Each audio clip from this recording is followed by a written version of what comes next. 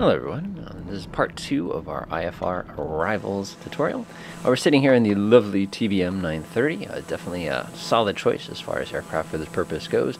We're over the lovely Long Island Sound here, we're proceeding direct over to Bradley. I've not turned on any of the fancy GPS stuff here. I'm doing this entire approach on my own.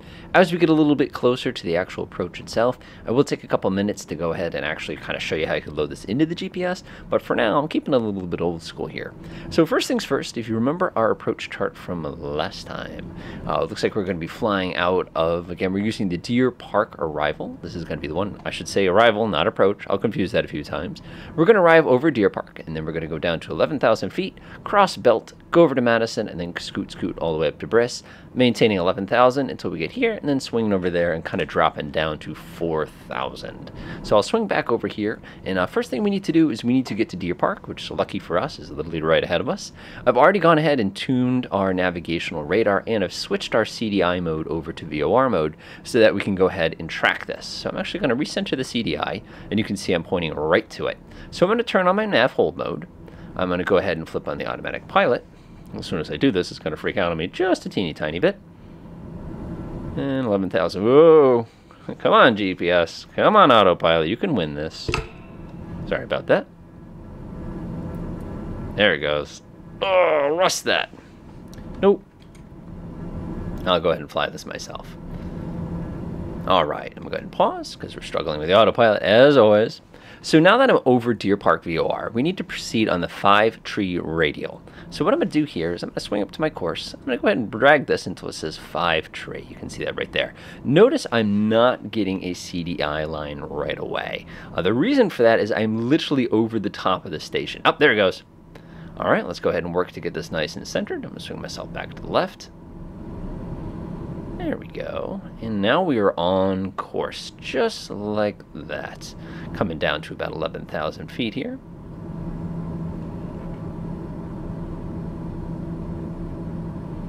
Looking pretty good. I can increase my torque in just a moment. So now normally, like I was saying in the previous video, you have to follow what air traffic control tells you. If they say proceed via a certain arrival, they're literally telling you lateral navigation only. If they say descend via a certain arrival, that means you actually get to go through the full experience of trying to match each one of those altitudes as you're proceeding along the arrival itself. That looks pretty good right about there. I'm going to go ahead and trim everything back out again. Hold Alt, turn on the automatic pilot. Looks good to me. All right, we are on course. So right now the automatic pilot is proceeding along the 5-tree radial of Deer Park VOR. We're about 11,000 feet. Actually, we're not because the thing's decided to drift us down just a teeny tiny bit, but that's all right. Gonna bring us back up to 11,000. We'll go ahead and use vertical speed. That's a pretty good climb. That's going to get us up there way too fast. There it goes. Okay, we got it. Sweet. So once we go ahead and get to belt, so how do we figure out when we have gotten ourselves to that next transition? Well, it's actually not too difficult to do. One of the nice things we have here is we do have some DME stuff built in here. We can actually determine exactly how far we are away from a beacon point like that. So I'm going to go over to my PFD map settings. You're going to notice it gives me a couple options down here for bearings. So in this case, I'm actually going to turn on bearing to nav 1. And now what you're going to notice is down here in the little left-hand corner, you can see the distance we are from Deer Park VOR. In this case, we're 7.8 nautical miles away, and it's also our navigation 1 frequency. No surprise, because that's the one we're actually using to navigate right now. When this number reaches 22, that will tell us that as long as we're on the 5-tree radial, that we should be to that belt transition. I should say that belt intersection is not a transition. Once we get there, we're actually going to switch over to Madison's VOR. Again, the tricky thing about VORs is the fact that all the radials are actually magnetic and not true. Now, when you're this part of the country, this part of the world, that can get a little problematic on account of the fact that many of these areas have very great magnetic deviation. I should say magnetic variation. Magnetic deviation only exists in your compass. All right, I'm going to bring ourselves up to cruise power. One of the neat things about the TBM is that its cruise power is basically 100% torque, unless you're in a situation where you're going to overheat something, but we don't have to worry about that too much today. Another neat feature on the TBM, which I got so tickled by, is the fact that it uses left and right fuel tanks However, it automatically switches itself every couple minutes. As a matter of fact, if you want to manually change what fuel tank you're on, you could actually reach above your head and press the shift button right here, and I would swap it for you, which is just kind of a neat little trick. Again, the TBM is something we'll take a look at another day. Okay, so we're about halfway to that belt intersection, and as a matter of fact, if you take a look at our MFD, let's swing back to MFD mode real quickly. Normally you could go ahead and click all these different options to turn different pieces on and off, and we could actually see that transition that we're crossing. So again, we'll let that kind of run for a second, and now we'll go ahead and see how we could set this up if we were actually flying this normally and we wanted to use a GPS coupled approach. Well, to do that, what we could do is we could go over here to flight plan. We could set our origin. In this case, it was Newark, New Jersey. Go ahead and say enter. And we could say our destination, again, was Bradley International Airport. Enter. And you can see that gives us everything we would need as far as that goes. The reason there's nothing visible on our little screen here is because we haven't actually told it how we want to get there yet. As a matter of fact, if you want to see a slick trick here, it actually gives us this as being our course on account of the fact is that's how you would have to proceed direct between those two places. Now, if we wanted to, we could come over here to Bradley, and we can actually, that's exactly the way I want it. I'm going to go back. I'm going to click on Proc. I can now click Arrival, and you'll notice Deer Park 3 Arrival is selected by default. We can actually come here and now select this, and if you look really closely, you can see it has already pre-selected all of the different waypoints that we were going to cross. So I'm just going to come down here and press the load button. Surprise! It loads all those details in for us. So we don't even have to fly this one by hand if we don't want to. We can just have the GPS do it for us. But in our case, we're going to be using the VOR because we like to make it complicated. So what are we waiting for right now? We're waiting about 2 nautical miles, because in 2 nautical miles, theoretically, we should be crossing over belt. Then we need to switch to Madison VOR. Speaking of which, that's coming pretty darn soon. We better set that up. So I'm going to come here to audio and radio. I'm going to swing down to control. And all I have to do is dial in Madison's VOR, which is 110.40. Don't press transfer yet. The moment you press that, it's going to mess up everything. So what I'm actually going to do is I'm going to synchronize my heading. Notice we're 22 nautical miles and we crossed the intersection. I'm going to switch to heading hold mode on.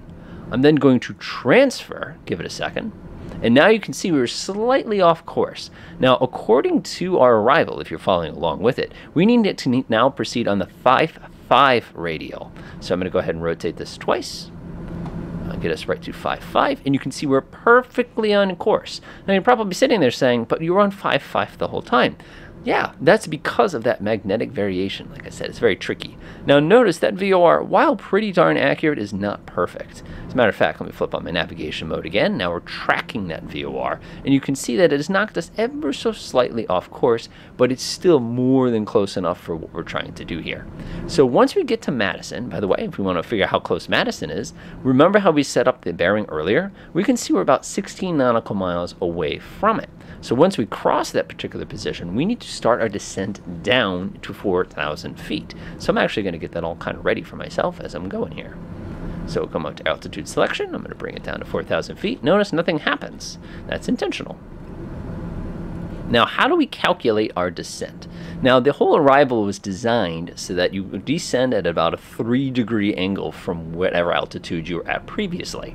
So 3 degrees, as I was mentioning in the previous video, works out to be, if you take your ground speed, watch out, ground speed, in this case, it's 285, and then you divide by 2 and add a 0, that is what our vertical speed needs to be at that current ground speed in order to descend at about a 3-degree angle. Again, that's an approximation. If you throw a lot of wind and stuff like that in there, it's going to get a little complicated.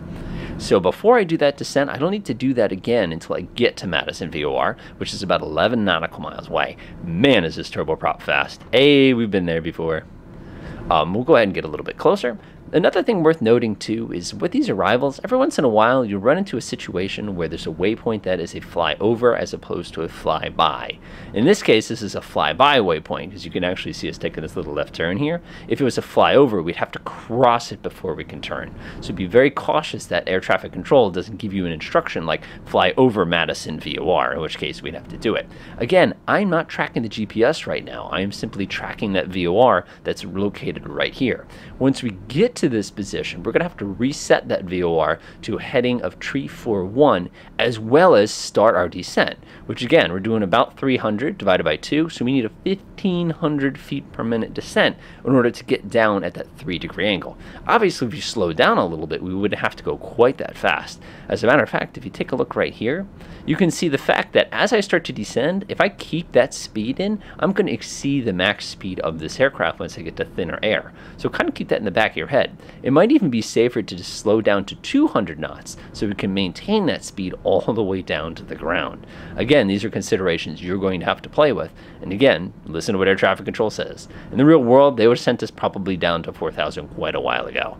All right, we're about 5 nautical miles away from Madison VOR. You can actually confirm that visually. We're tracking that 5.5 radial. As soon as we cross it, we'll switch it to the tree 41. Now, we could actually cheat here and dial it into tree 41 now if we wanted to, but I want to get just a tiny bit closer. Now, notice because we're tracking the radial to this VOR station, we're literally zapping right towards it. If this were like an RNAV or a GPS or something along those lines, that could be different. You can actually see how the GPS now expects us to go flip over to that new radial. I'm actually going to get a little bit closer, and then we'll go ahead and transfer. All right, so I'm going to go ahead and do my heading hold real quick. That way it doesn't go all crazy when I start cranking this knob. Crank this over to tree 41. Lovely. Switch back to navigation mode, and you can see the aircraft starts to turn. So now what I'm going to do is I'm going to come over to my vertical speed. Remember, we need 1,500 feet per minute, which is a lot. Don't forget to reduce your throttle a little bit also. That little wiggle, by the way, is because we crossed the station. Oh, there it goes. So now what we have to do is keep our torque just enough to keep our ground speed fixed while we descend. Now, one of the downsides to descending at a speed like this is it's going to be a little hard on the ears. Of course, we're a pressurized aircraft, so we don't have to worry about that as much. Just like in the real world, flying over those cities, things get a little bit choppy. Looks good. Again, we're not using the GPS here. This is completely done via. By the way, when you cross 10,000 feet, make sure your airspeed is less than 250. Otherwise, people get very, very grumpy. Another thing I want to mention about airspeeds, too, when you're flying these, is air traffic control from time to time will give you specific airspeeds. The slowest you can ever expect to be given as far as the speed is 150 knots. Obviously, if you're a turbojet aircraft, you're not going to be able to go that slow. Although, I mean, you'd be sitting there with the flaps hanging all the way down, basically. But for something like us and a turboprop, we can actually manage it. All right, we're proceeding quite nicely here. We've actually lost a lot of ground speed, so if we wanted to be more precise pilots, we could actually come in here and adjust our speed to match the new ground speed. Again, we're just tweaking our descent just a teeny tiny bit in order to be a little bit safer. By the way, it's very interesting to see that we're descending at almost exactly the angle that we need to be coming down at. This aircraft is about to take a very aggressive right turn in a moment. There we go. Notice navigation mode got kicked off when we crossed that VOR station. Had we not caught that, that could have messed us up quite a bit later on. You can see we're now down to 16, which would be a 1,300 feet per minute descent, which you can see is exactly what we have it at. So if you were to actually look at this aircraft sideways, we'd be cruising down at exactly 3 degrees, which is exactly what we want. Keep in mind, different approaches, especially scary ones into like London City Airport, are going to be a little different. And at no point have we actually activated the GPS. Now, some approaches do allow you to fly them via the GPS without using the VOR if you need them, but in this particular case, it doesn't. So let's go ahead and take a quick little look, and I'll kind of show you where we are as far as things goes. I'll flip this on real fast. You can see right now we're proceeding right along this line. We're coming down, we're right along this line, coming down to 4,000 feet. The instructions say that once we cross Madison VOR to Briss, we're supposed to get radar vectors to final approach course prior to Briss intersection. So let's say for a second that we go ahead and get a call from air traffic control. They say, hey, why don't you go ahead and use ILS tree tray. So we could actually, with this aircraft, preload that without actually activating it, which is a really slick trick. So I'm going to come down here to MFD mode. I'm going to go over to proc mode. Again, we're on the Deer Park 3 arrival. I'm going to click on approach, and I'm going to tick ILS tree tray. Now note, if you press load and activate, you're going to immediately flip the approach on. You want to be cautious. Just click load, and that's all you have to do. So now notice this thing's freaking out just a teeny tiny bit as it's trying to process what we need to do in order to get us there. But since we've been on the VOR, we have not been affected by this. Now it's actually a little unusual that it went right from arrival to approach, but that's okay. Switch over here. I'm going to zoom out just a teeny tiny bit. And there you can see that would be our approach. It would take us to homey first. And again, air traffic control would say, proceed direct homey or something along those lines. And that would go ahead and take us in. So in this particular case, let's say they've said that. They've called us up. And again, we haven't hit Briss intersection yet. They say, you know, proceed direct homey, expect ILS, runway tree, Bradley. And of course, you give all the permissions and you say, okay, let's do it. So we go ahead, come down here. We can hit the activate approach button. And now we've gone ahead and done it. All we have to do now would be to proceed direct to homey. So one thing we could do is we could come over to the MDFD. We could flip over here. Scroll down real quickly here. I'm going to go down just a little bit. You can see our current situation is taking us to homey directly. We could click that immediately. We can even say direct to, and we can come in here and type that one in if we wanted to. So again, we'll just go ahead and say homey, H-O-M-E-Y. Is a little different than the real one. Bear with me. Activate. And now you can see that we'd be proceeding directly to that point. So now if I wanted to, I could actually come over here and I could flip us off. Let's go do it. Heading hold first. Flip that one on real quick. Now I could switch my CDI to the FMS. I could go ahead and flip back to nav mode. And now the aircraft is actually proceeding direct to homey. We're now off the arrival, by the way, just in case anybody's gotten confused. And now that's going to line us up beautifully with a nice landing on ILS runway tree. So that's basically all there is to arrivals. Again, this is a nice little manual arrival, and the whole purpose here is just to get you off of the highways in the sky down to a position where you can actually approach. You can see how easily that was facilitated is. And the nice thing here is air traffic control could basically let us do all this on our own without any interference on basically other than altitudes, which would be a pretty common request. Also, speeds are very common, especially if you're in a very, very busy server.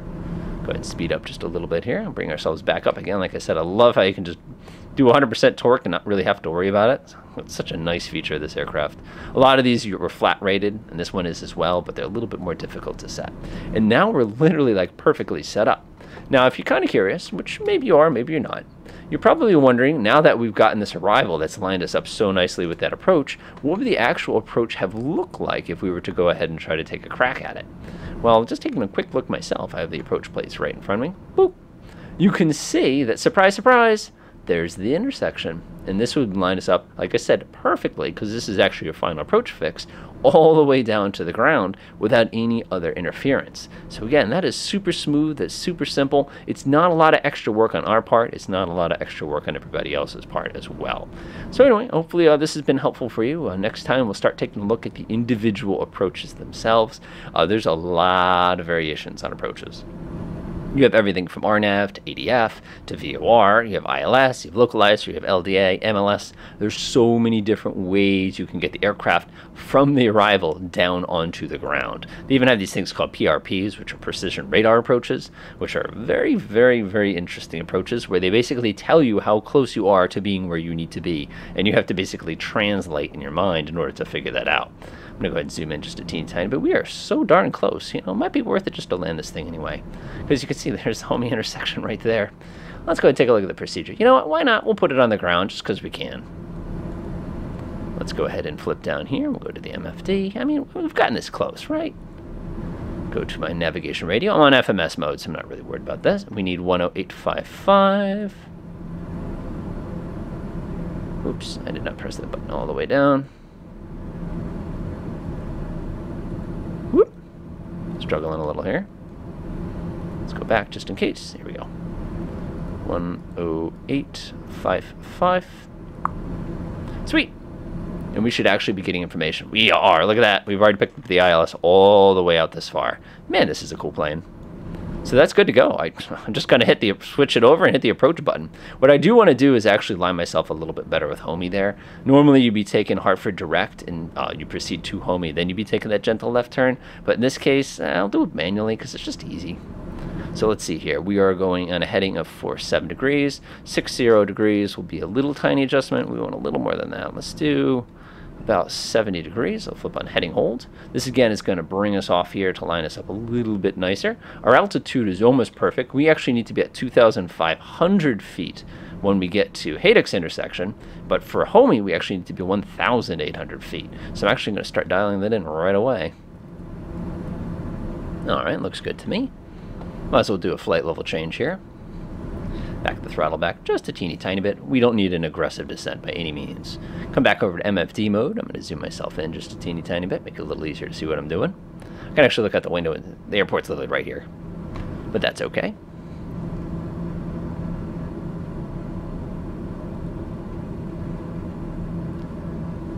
Flight level change is struggling a little bit here. I'll kind of push it along. Whoa! That is the world's most aggressive autopilot I've ever seen. Note to self, do not trust automatic pilot. He's not qualified. Assuming it's a he, right? And look at this. It actually gives you all the details you need to know about that approach before we've even gotten to it. Man, this thing is sophisticated. I feel like I'm running on sped up time here. Hey, there's the Connecticut River. Coming down. In just a moment, we'll swing back to the north here. You can see our FMS is getting quite grumpy here. Doesn't surprise me. All right, go ahead and start swinging back to the other direction. It's going to be, just looking at it, it's about 45 degrees, if I'm not mistaken. Looks pretty good. I'm actually almost ready to arm the approach. I'm actually going, we're not actually using navigation mode, so I can actually flip this over to localizer. Look at that! And at any time I want, I can come over here and mash the approach button. And now the aircraft will literally land itself. We just got to worry about making sure the lights are turned on at the right points. Whoa! I see that it just captured the approach. Start reducing speed. Stand by for landing. Stand by for landing. Standing by. Oh, I'm a little hot today, so I'm actually going to turn the airflow up a little bit. And might as well get the fan tool at it. There we are. And that looks pretty good. Slowing down. In just a moment, this aircraft is going to take an aggressive left turn, and we're going to land the plane. 1,800 feet. We're a little early, but that's perfectly fine. Here we go. Time to land. All right, looking pretty good. We'll go ahead and throw our landing everything on in just a moment. I just want to get to a slightly safer speed. This actually is a really cool button that you can check to make sure the landing gear are down. Seems redundant, but it's actually pretty important. Stand by. Down go the landing gear. That's going to create a lot of drag on this thing. We're going to get a nice little warning that's going to say the landing gear is unsafe. The reason being is they're not down all the way. All right, we can do a check down. It goes boop, boop, boop, boop, boop. Yep, it works perfectly, just like the real one. Great touch. Go ahead and put our first notch of flaps down. And once we get under $1.20, we'll go ahead and slap that second notch down.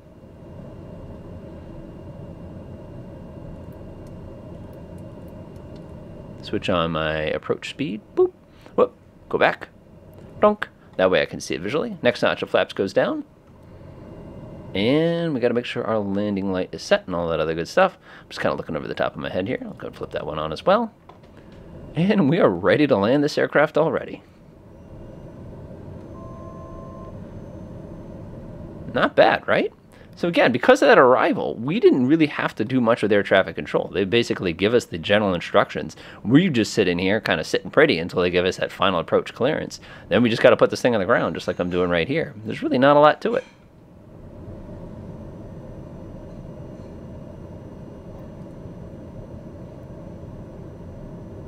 All right, our speed is set. Our flaps are down. Our gear is down. Everything is ready to go. If we need to, of course, in this one, we want to make sure our yaw damper is shut off for takeoff and landing. That could be very dangerous. Somebody pointed that out to me the other day. All right, starting to get a little slow. That's all right, though. Neat thing with this version of the TBM is we only have a single power handle. We don't have a prop handle. We have to do all that by hand. Or I should say it sets itself automatically, which is just a little different. Looking pretty close. We're 4.1 nautical miles away from the end of the runway. Again, this is going a little bit beyond arrivals, but I thought it was worthwhile to actually see what you can do after you finish the arrival. Looking pretty good. We'll cover all the different types of approaches next time. Got a little bit of turbulence today, but nothing too bad. How are we doing down here today? Well, all these tobacco farms and everything like that. Well, Route 20 looks like it's backed up. Well, not too bad today, not too bad. There's a nasty turn right here. You can see a little bit of it. Man, you can get killed on that corner. Oh, I guess we're landing a plane, sorry. Concentrate. Look at that. Approach speed is perfect. Flaps are down, gears down. Man, we got this thing. I gotta tell you, when you throw autopilot into the mix, you know, what else am I gonna be doing? We could turn on strobe mode. No, I'm not gonna do that. All right, let's start thinking about landing.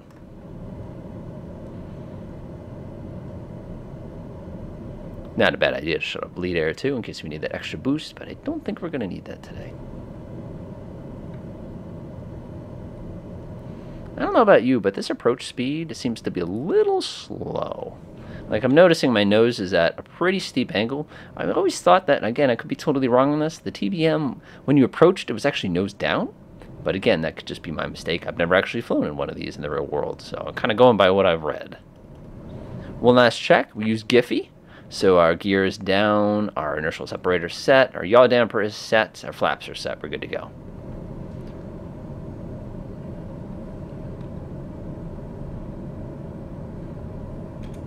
I'll take it from here. I believe the automatic pilot tried to drive us into those trees.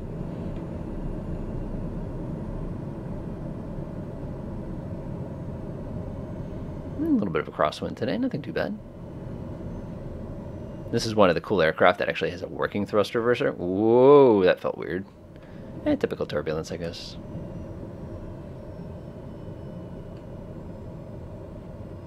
And a couple feet off the ground, and we're down. Nice. We're here. All right, hopefully this video was entertaining as well as informative. Again, arrivals are pretty easy. It's just a matter of finding the different frequencies or just using the G3, I believe this is a G3000 in order to fly them for you. One thing to keep in mind, again, like I said 100 times, air traffic control is going to tell you what altitude to travel at. It's just important that you follow all those instructions. And again, like I said, that dividing your airspeed by 2 and adding a 0 on it is a really straightforward way to predict how fast or how much vertical speed you need in your descent. Other than that, enjoy.